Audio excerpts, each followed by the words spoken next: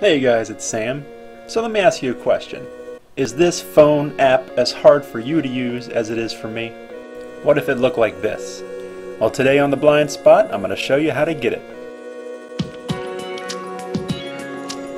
So this is the default dialer for Android. It's part of their material design. It's clean, it's minimalistic, it's everything that they want it to be.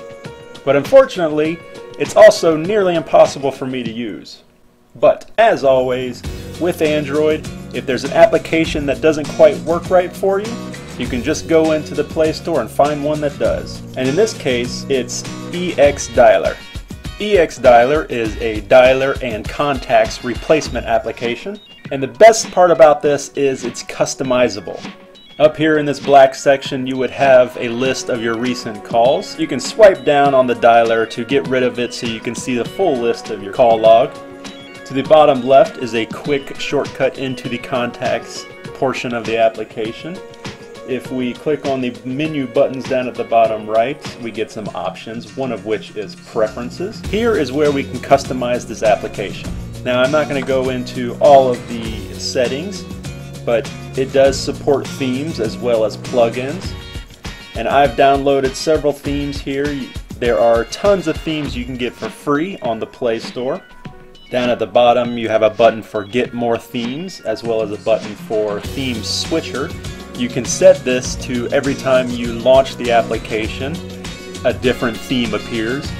So we can just click on a theme and you can either apply the theme or set it as one of the multiple themes.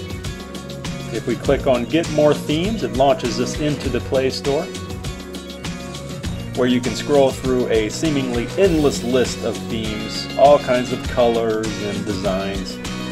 I tend to stick to the dark themes. I like a theme that has high contrast between the buttons and the background. That makes it easier for me to see the buttons. Like the theme I'm currently running here, you can see it has gray buttons against a black background, so there's that contrast. Now, as I said before, this does support plugins. I don't currently have any installed, but you can click on the Get More Plugins button there. We'll take you back into the Play Store, where you can once again find a long list of plugins to install. Going back to the settings, we have lots of options in the behavior section. Some of these include enabling call confirm, customizing the speed dial options, setting your swipe item, as well as even turning on a tiny dial pad that will pop up on your home screen. Now, in my opinion, of course, the most important settings are in the appearance section. Here you can adjust the text size of the dialer, even the size of the dialer. You can make the actual dialer larger on your screen to make it easier to see.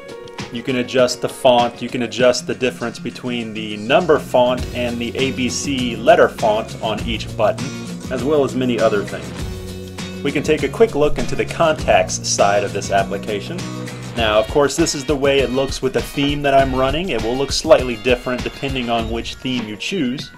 But you can see that there's a picture at the top with the name of the contact. You have the numbers and relevant information for that contact as far as address, email, if you have a ringtone set, things like that. Then down at the bottom, I love this, big, prominent, easy to see buttons for calling the contact and also sending a text message. So that's it, guys. That is a quick look at the exDialer. The ability to change the theme as well as add plugins and fully customize the look of this application is why it is my #1 pick for a replacement dialer and contacts app. Thank you very much for watching, guys. This is Sam, once again with The Blind Spot. I will see you next time.